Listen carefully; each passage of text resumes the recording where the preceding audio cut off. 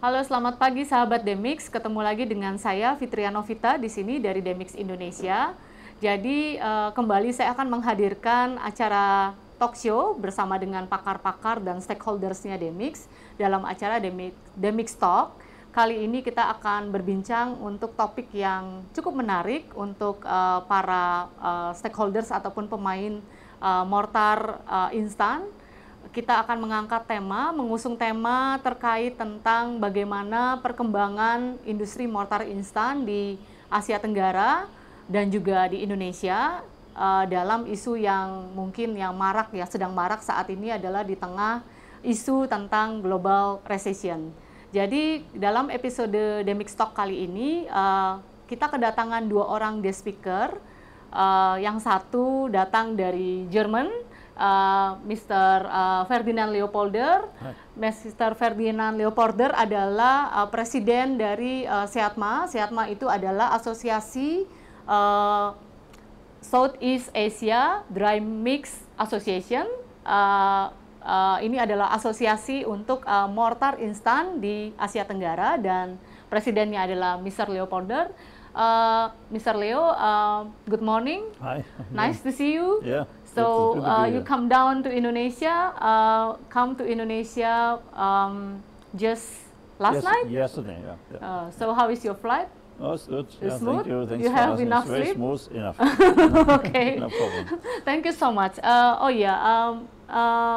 Leo juga adalah salah satu founder dari Drymix Info. Itu adalah komunitas untuk mortar instan association. Nanti mungkin akan dijelaskan secara lebih detail. Selain daripada itu, kita juga kedatangan tamu guest speaker Bapak David AL. Bapak David AL sebelumnya kita juga sudah banyak berbincang terkait tentang perkembangan industri mortar instan yang ada di Indonesia. Pak David AL, selamat pagi Pak David AL. Selamat pagi, good morning Leo. Good morning. Senang bisa bertemu kembali ya Pak. Nice to see you again in this episode. Sama-sama. Because last time Leo we meet and then we talk a lot with Pak David AL because Pak David AL is one of the founder. I think he's the one who is very focused on passionate on this industry. Yes, Because he already started like I think. Approaching like 30 years in the development of the instant mortar in Indonesia, isn't it, Pak David? Correct. So I call Pak David is Bapak Mortar Indonesia, or in English is how do I call it? Is founding father of the I would instant agree. mortar I would in agree. Indonesia. Yeah. Oke, jadi terima kasih banyak. Thank you so much for your time, Pak David dan Leo. I call you Leo, yeah, Yes, without sure. Mister, yeah. Is it okay for you? Yeah, sure. Yeah, okay. So, Leo, maybe could you explain and introduce what is SEADMA actually, and then maybe the other community that you develop, Drymix.info. So, what is the goal of the establishment of the SEADMA? Okay, SEADMA was founded in 2007 already, and it was founded actually as a Singapore association. It's still Singapore association, and it is intended to unite the mortar instant community of the entire Asian countries, plus maybe some closely related countries, and what is the idea behind it is to promote mortar technology on a level where all the education on the application is important, that the development of standards is important, and the let's say joint replacement of the existing technology, which is actually job site mixing. So these are the main goals of SEADMA. On the other hand, it provides a platform tomorrow we have here an event with 80 people coming from all over 80 Asia. people, Yeah, okay. 85, 90, I don't know. Let's see who's coming. Well, it's a very serious job, yeah, because It's fun. Actually, yeah, it's fun. yeah. you come here and then you make all the people in the same industry gather together, yeah. So Well, I think it's your. No, but I would say it's fun. You Yeah. know, I've been coming to Indonesia since 1996 or four actually. I've been here even before that as a tourist, and I have many friends here. So it's actually doing these things is fun. Of course, it's work, but it's fun. Yeah, So yeah. that's one of the big functions of SEADMA. And in the background there is my company Drymix.info, the international community for Drymix mortars, that was founded in 2002. Due to the circumstances, I missed last year 20 years of Drymix info, so we'll party next year. Just because last year was not really a good year for party due to the pandemic. And which is actually the same, has similar interest to unite the Drymix mortar industry, to give them a platform to discuss things. We have a newsletter that goes out to over 10,000 readers worldwide. And we think that this newsletter is being read by actually more like 25,000 people, mortar experts. It's very focused. So when it comes to Drymix.info and SEADMA and also MEDMA, Middle East Drymix Mortar Association, it's always the mortar is in focus. And this is a niche, but on the other hand, I grew up in this industry in Germany, or let's say in the supplying industry, and I see the potential not only to build economically and long-lasting, but also in a sustainable way. So that is my hobby. I'm one of the founders of the Green Party in Germany, which is the government actually right now. And at that time, we couldn't comprehend the potential this let's say ecological building will have in the future, and so it's also in my heart. So again, it's about the passionate. Oh yeah. Because in Demix talk we are very happy because we are invite, and then I meet more people that is very passionate about their profession. And then today I also heard it from you, so I think you are the right person also to talk in our programs. Yeah. Okay. So because I mean many people still don't know what is the instant mortar actually, especially in our country in Indonesia.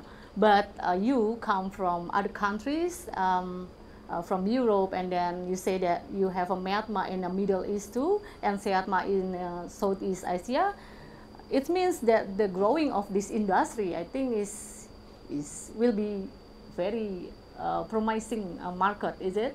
Yes, this is not only a statement you can make for Indonesia, but in all, let's say, in the evolution of building materials, there will always be concrete, there will always be brick, you know, it's a volume thing, but the only growing product group is instant mortar, because there's such a huge potential of replacement of traditional technology.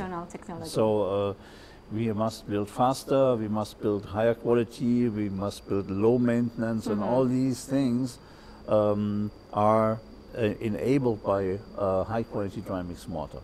So this even applies for very important markets, but more even for all Asian markets, where still we have 60 or 70% of job site mixtures of inferior quality, or let's say uneven quality, and that's logically going to be growing faster because or in a higher degree than any other construction product. You know, in the end, you also have paint and stuff. It's always the same. It's just the space, but the mortar is an integral part between the structural and the decorative.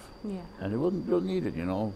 You have beautiful application, natural stone applications, and tile is coming. The tile is getting more challenging to be stuck to the wall, so you need good mortars. So this is growing. Just curious about what's happening in your countries. how many percent of the penetration of the instant mortar compared to conventional job site mixing? This is, of course, I don't want to frustrate you, but Germany is, I'm sure, 90% instant mortar. Oh, 90%. 95. Wow, it's very Even some reversing in what in Indonesia ya, Pak David ya. In Correct. Indonesia, I think it's only like 10%. Not more than 10%. So how to go there? It's fun, you know. It's fun, The thing yeah, 10% is not bad, you know. Yeah. It's already a lot of mortar. Yeah. But another percent plus, 10% plus would be much more, you know. Yeah, It's yeah. and it's fun, actually, because it's convincing. Yeah. So it's I'm very exciting with this conversation, and Yeah. also I also read your newsletter in the Drymix info. I think it's like 5 years ago. I got the newsletter, and then I think you not only making like only gather all the people, but you really know what you do, and then you combining, you get very I mean, you screen all the information and the knowledge from many party, and then you combining in a, I think it's very quality, it's a very qualified.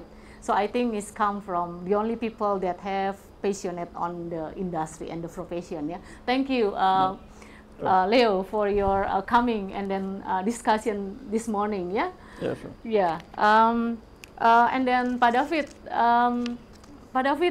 sebenarnya kita sudah bertemu ya dengan Pak David di episode yang pertama ya. Jadi kita juga undang, tapi kali ini kita nggak bicara lagi hal yang sama, tapi kita akan membahas tentang how is the difference about the developing mortar instant in Southeast Asia, in Europe, and then comparing what Pak David see in Indonesia. So kita akan melihat nih bedanya gimana. Karena maybe not only in Indonesia, I think it start like after the pandemic. I think many people has been like we have heard about the global recession will come. Is it coming yet? Well, Or what do you think about it? should I answer? Yeah. We have, on all continents, we have some of the uniting factors, which is financing is getting more expensive, so it means speculation needs to be held down. We have in all markets globally, maybe except some markets where you can look into.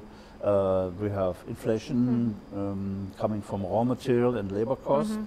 And that's the uniting thing. Then, of course, the situation, even in Europe, is totally different. We have what I would call a recession in Germany, Switzerland, Austria, and the Netherlands, where we have really in the building material industry, and especially also in the finishing materials industry, like mortar instant, we have partially 15 to 20% minus this year. By the way, minus because 22 was a boom year, you know. So that's also talking already about a recession is difficult because we had very high numbers in 22 recovering from the COVID crisis. So this is relative, but it's definitely a shrinkage of the demand, and it can be called a temporary recession. While in Asia, things are totally different. You cannot see Asian countries alone, but you must see China, which has a serious economic slump. And they don't call it like that, but it's a serious recession. It's actually a bubble burst, especially in our field, in the construction industry. And this will impact on the entire area, availability of capital, and inflation, of course, is the same thing. So I wouldn't call what I've seen in preparation of this interview, I wouldn't call that a recession that you have here. I would rather call it McKinsey calls it a deceleration, which is a very polite word, but I think it describes it quite well because the growth is halted in a way, but in Germany actually the GDP is going down actually, and here the GDPs are going up in a lesser degree than before. So I don't see any country from Vietnam down to here having a negative growth in the Yeah, GDP. So it's more, deceleration is an artificial word, but it describes that quite well. So this comes, of course, from still a lot of demand in real estate. It comes from, in our industry, replacing of traditional technologies. So I see all the chances. You know, we've had in Germany in the beginning of the 2000s a 10-year-long slight recession in construction.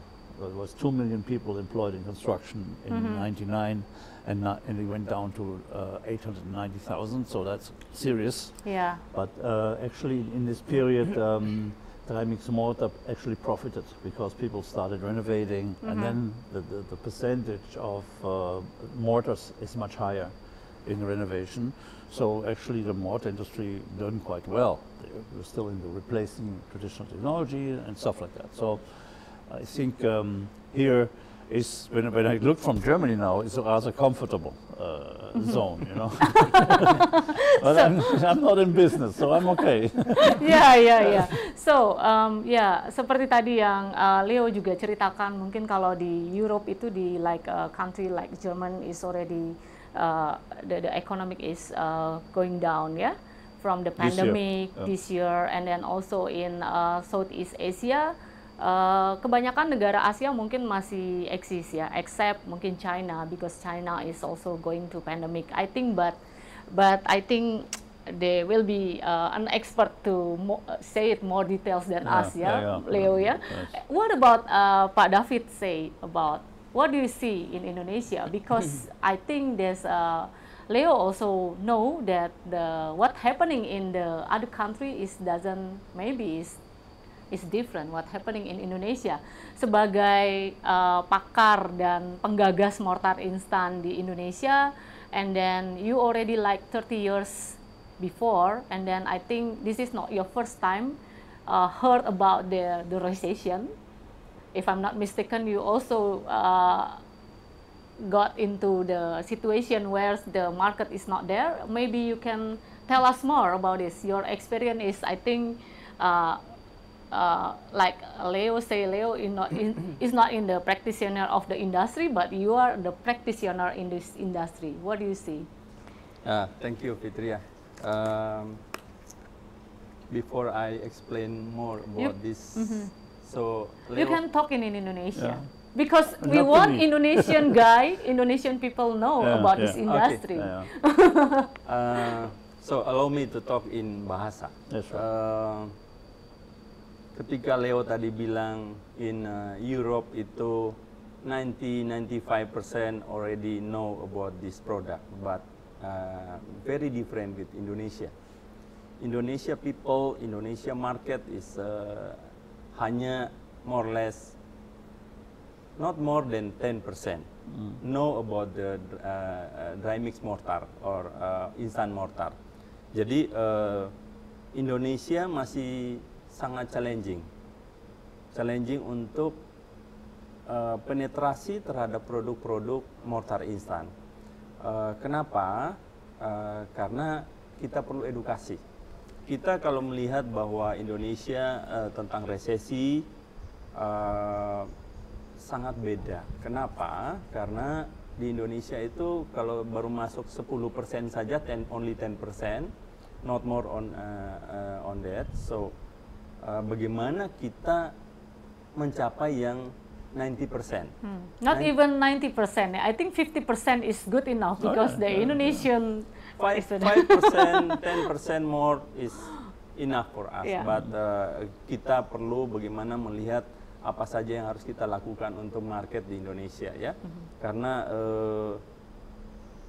kalau melihat industri players, hanya not more than 10 players in Indonesia own the factory for the instant mortar. Tidak lebih dari automated factory.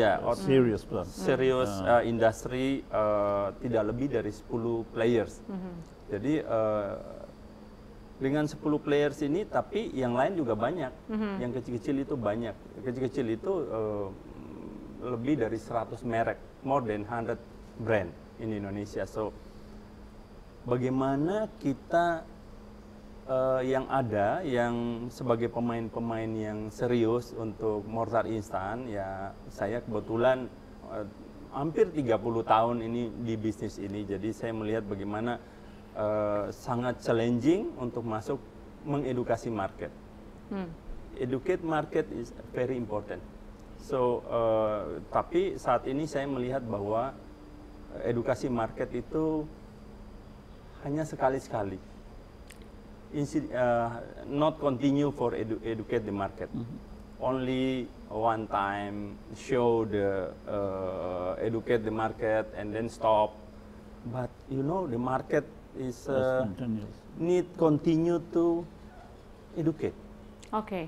Pak David, in the relate to recession, so do you think Indonesia will affected by the global recession?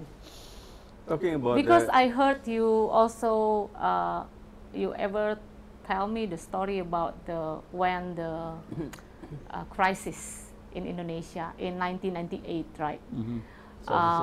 Pak David is remind me talk today is not the real recession for him because he has experience about when the market is stopped on the 1998, right? I remember.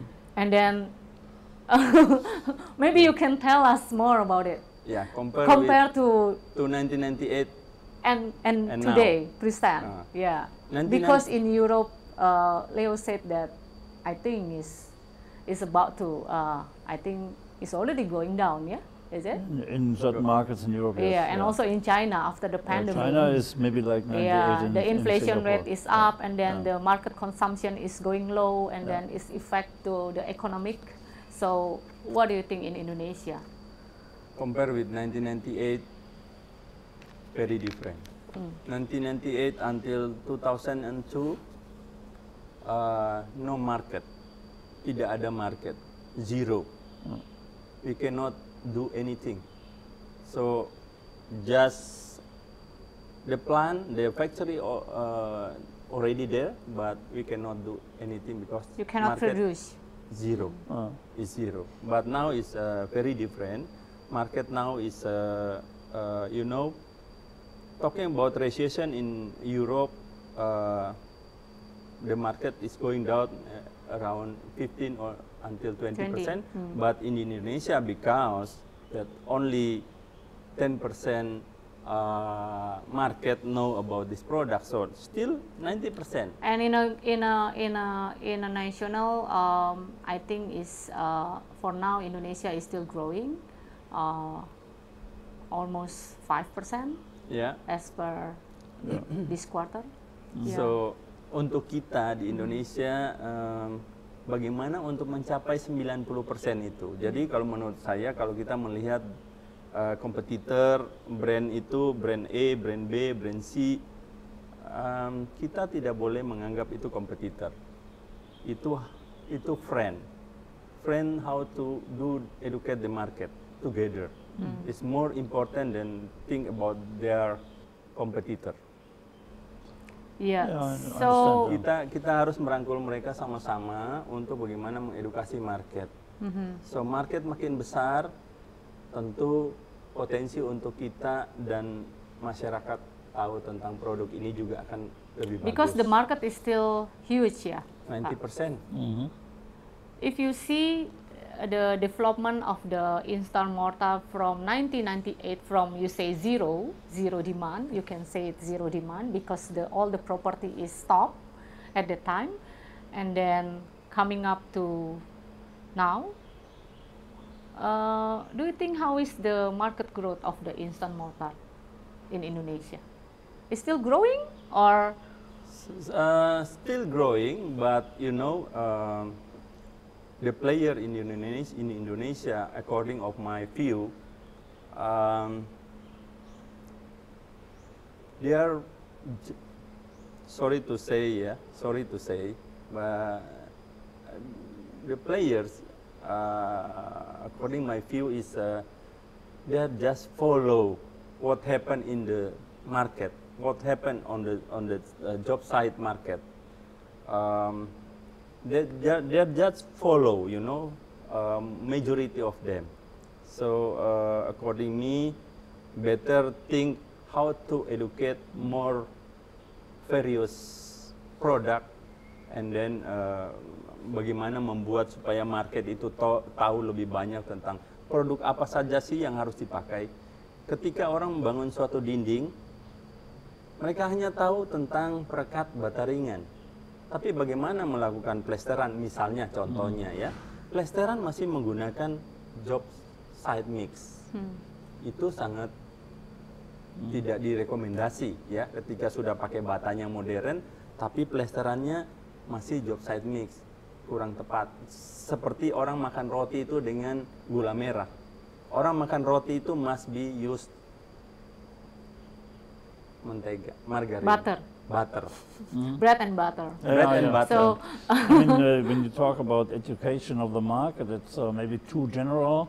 I'd say it's education of the developer and the final buyer. You know, that you see what quality they can expect, and there. Because these people are paying for it, and when I said before, we want to be efficient, we want to be super quality, we want to be low maintenance, you know, and low maintenance is one point, you know, if you buy a flat in Dubai Marina, and the next day or 1 year after, all the tiles are coming down in the bathroom, you have maintenance and you have a big mess, because normally repairing is 3 times more expensive than doing it right the first time. So I think the target group must be high-level talks in developers, in real estate people. Sorry, talking about developer. Actually, 15 years ago, developer itu the developer is very you know, very interesting about this product. Yeah, I remember. Yeah. But now today, they back to conventional way because there's a lack of education, I think. Well, it's Because so there's no growth. No growth. So talking about the contractor, talking about developer just said that they give it to recommendation to contractor to decide. They doesn't care. This is not uniquely Indonesian problem. It's it's happened also in your countries. Not in, maybe not in Germany or in very, let's say, where you have a high percentage of mortars being produced in the factory, but it's in almost all countries. In the U.S., you know, why don't I can mix that stuff? Why is it's cheaper? People really think it's cheaper. It's not cheaper, you know. When we made a calculation together with actually with MTech, you know, this guy Stefan and all these guys. In India, about 10 years ago, and the automated job site was 400% plus efficiency, and it was cheaper than making the job. It's very in India, job site mix is very popular, you know, and we used the labor cost then for the low income labor on construction site, uneducated people, and this wage has doubled in the meantime, you know, because of inflation, because of the general expectancy. So the calculation always comes out good for Drymix mortar because it's really cheaper. It's better and it's cheaper, you know. But the people must understand why they pay for a 25 kg bag. They pay I don't know the price here for a good tile adhesive. They pay this because it'll work, you know. It'll do a beautiful job, and they must understand this. And they must admit that they cannot do it by hand. This is the problem when you're a calculation guy, and you hear this all over the world. You know, like, oh, cement is so cheap, sand is so cheap, I get from the river, you know. I don't want to see the mortar they're making with this. They can't make a good mortar, you know. It's education here, right? So I think what's happening in the other country, in Europe country, is so different with what we face in Indonesia, because Leo say 90% of 95% already know about the instant mortar, while in Indonesia only 10% know. So I think if Leo say in the global recession is already affected the industry, But in Indonesia, I think it's more opportunity for us to grow as long as we can do the education Still in the right challenging. way. Yeah. So what I heard also from Leo say also what happening in Indonesia about they try to reduce the cost and then they can do that, and then they try to also I think the industry of the instant mortar in Europe is more mature. More mature. And now they are going to the next phase of the industry, while in Indonesia it's just the beginning. Yeah, So, correct. so maybe you already have a standard of the instant mortar product in Europe, and then but we are in Indonesia, if I'm not mistaken, we are still fighting for the standard of the global, for the local standard even, yeah? Well, Yeah, there is local standard in Indonesia. I don't know the number. I think for plastering and for tiling, but standard is we have ISO, for example, in Dubai and in Saudi Arabia. We make the Arabian translation. There's an Arabian translation if you ever need it. But it's enforcement of the standard that plays the role. So the industry is asked if they have the tool of the standard to promote actually the standard. And say this is in accordance with standard Indonesia, SI, so and so many, and differentiate from non-standard product. This is a chance for the industry, but of course we will learn more tomorrow about the standards from Rusland, and I think this is a permanent process. And installing the standard is very difficult, and some success was here done in Indonesia, but enforcing it or making it known to people and making it a condition for specification on a job is the work that the industry has to use these tools or improve the tools. If the standard is no good, add to it, become active.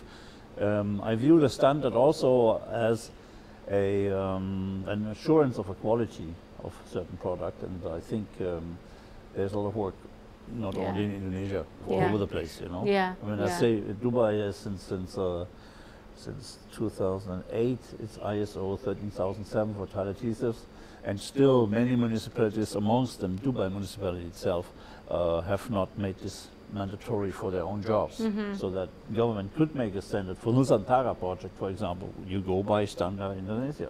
You don't let the contractor decide. The product has to conform to the standard. So that will be a push. Yeah. That it's kind of a dynamic. Say, in order to get a job on Nusantara, I need to comply with certain standards for natural stone adhesive, for stuff like that. Yeah. So we started. Yeah. Yeah, but David, what is your view about how is the development of the instant mortar from now and then up to next year, maybe? What do you think about it? Going bahasa Indonesia. Yes. Bicara I tentang understand.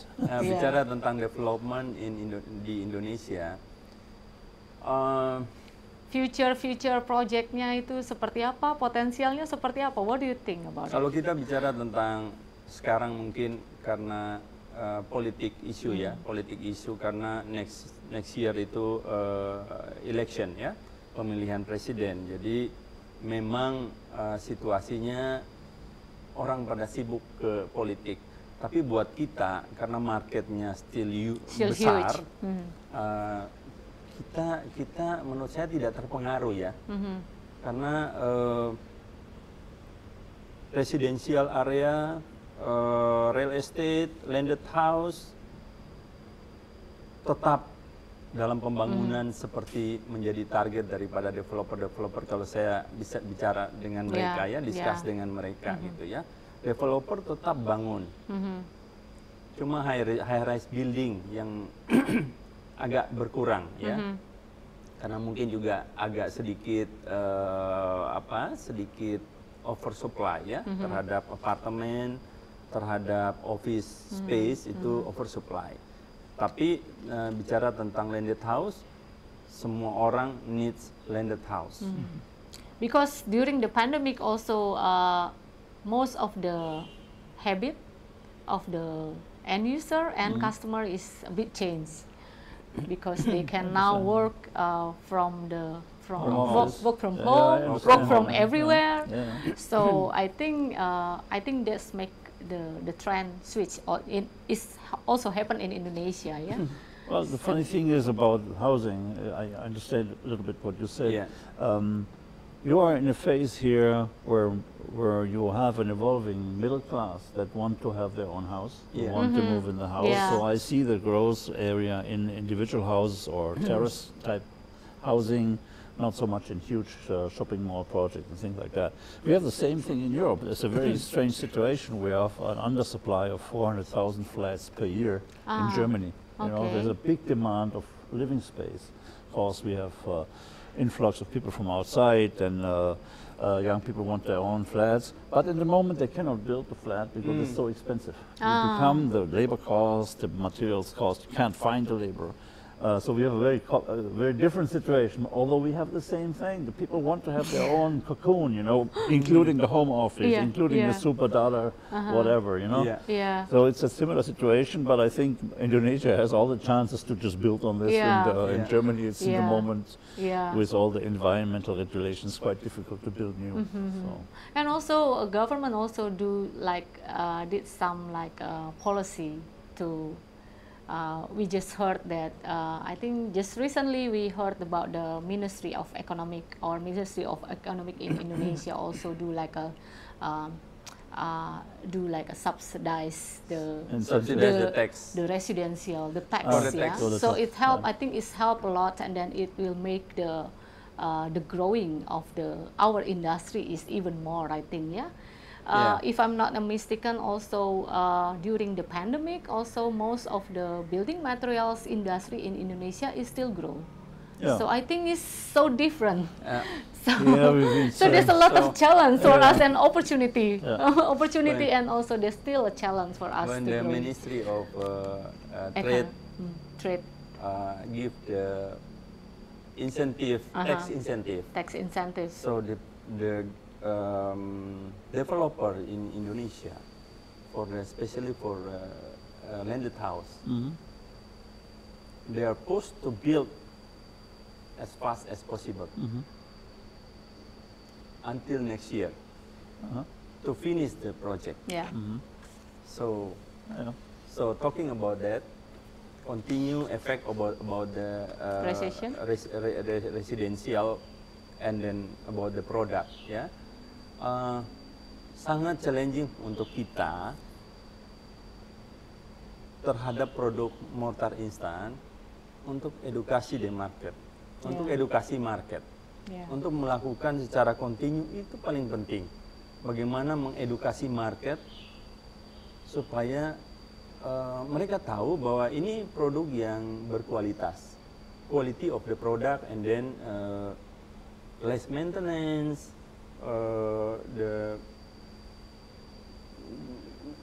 if you look at like our neighbor Singapore, the building in Singapore still good year to year. Same weather. Yeah, same like in Europe, right? Yeah. But in Indonesia, still challenging to how to educate them for the market, know more about mortar instan. Very challenging. Yeah. So But- still optimist. But the market is there, but is for sure the challenge is education. Yeah. So Educating the Indonesia and maybe Southeast Asia is still a big opportunity to grow, right? Yes. So we are in the right track of the industry. Yes, I would We say. hope that everything is going smooth, and then as long as we focus on what we try to catch, yeah. Yeah. Yeah. I think- Talking about the educating the market, so you cannot do by yourself. Yeah, We have Sure. together yeah. doing the educating. Ya, oke, sahabat Demix, ini topiknya cukup menarik karena saya mengangkat dari dua sudut pandang yang berbeda, apa yang terjadi di negara lain, di Eropa dan juga Asia Tenggara. Juga kita berbicara tentang apa yang terjadi di negara kita sendiri di Indonesia. Jadi, ya dalam kesimpulannya memang terjadi perbedaan, di antara kedua negara, di antara dua area yang berbeda ini, di Indonesia yang masih sangat besar marketnya, tapi tentunya juga challenging dalam hal mengedukasi, dan karena orang belum semuanya mengerti dan edukasinya masih on and off. Tapi kemudian kalau di apa yang tadi Leo juga sudah sampaikan, kalau di luar itu sudah penetrasinya sudah sampai 95% ke atas. Tapi challengingnya lebih ke makroekonominya juga berpengaruh, karena memang tadi isu recession bukan lagi isu mungkin yang terjadi di luar, tapi memang sudah mengalami isu. Jadi bagaimana kita di Indonesia, bagaimana kita juga yang berada di industri mortar instan ini, ya kita sama-sama berjuang, bagaimana kita juga fight untuk the grow in the market grow of our industry, ya. Yeah. So kita harus juga bersama-sama, karena pekerjaan untuk mengedukasi ini adalah bukan pekerjaan satu orang, bukan pekerjaan satu company, 2 company, 3 company, tapi harus integrated dari semua pihak. Jadi tapi dalam topik poin hari ini yang kita dapat adalah bahwa industri mortar instan itu masih sangat menjanjikan, walaupun dalam isu yang mungkin dibilang isu resesi global. So, Leo, you know the differentiate between what happened in Europe country and then Asian country and also in Indonesia. So, are you still excited to do this business? Yeah, sure. It doesn't go away. I learned a lot today. Also in the interview, I learned more. And, and you have to be, well, I'm saying you have to be curious and intrepid. So you have to be nosy and to be in a position to try to understand. And on the other side, you have to be intrepid, meaning you have to have stamina. Yeah, that's the third thing. You have to stay there, and it'll be good. So that's my summary. And, I'm not negative about Germany. Something will happen. It will happen to anywhere. It will happen to anywhere as long as we are focusing on what. As long as the fundamental is strong, I think we can go. And then it's also different.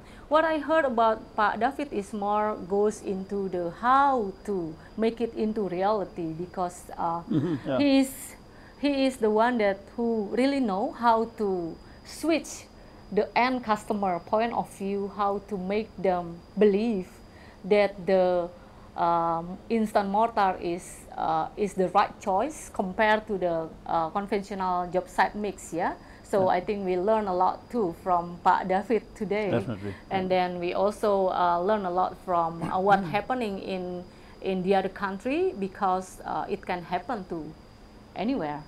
It can also happen to Indonesia. It can also happen to even China. Happens. Yeah, it can happen. So we have we need to do like have a strong foundation, fundamentals, and then focus and passionate, Right. So thank you so much for this discussion, Leo. Nice to see you. Tomorrow we'll see you together. So we'll be the moderator. We change the role, So I'll be the speaker. Will be fun. It will be fun. I'm very honored that you invited me. Thank you so much, And then Pak David, terima kasih banyak untuk waktunya. Jadi sekian dari Demix Talk episode kali ini. Before we end the discussion, I don't know whether you know our greetings in Demix. We have like this is Demix, this is merekat kuat. Okay. You know what is merekat kuat means? Sorry. It's a strong bonding. Okay. It's strong bonding means for our product have to be strong bond, and then for our relation with our stakeholders, so we can do and educate more intimate. So I'll teach you how to make the salam Demix. Okay. Salam Demix, merekat kuat. So if I say salam Demix, merekat kuat. Okay. So and then we go and then we end the session, Okay. Pak David, sama-sama juga ya Pak. Tentunya Bapak udah hafal banget ya. Okay. Salam Demix, merekat kuat. Thank you so much, and then see you next time. Oh ya, ada salah satu lagi yang saya mau share. Kalau untuk teman-teman Demix yang mau tahu lebih lanjut tentang Demix, bisa mencari kita di www.demix.co.id dan juga Instagram @demixindonesia serta YouTube @demixindonesia atau call center di 0811 193 9900. Terima kasih banyak dan sampai ketemu kembali.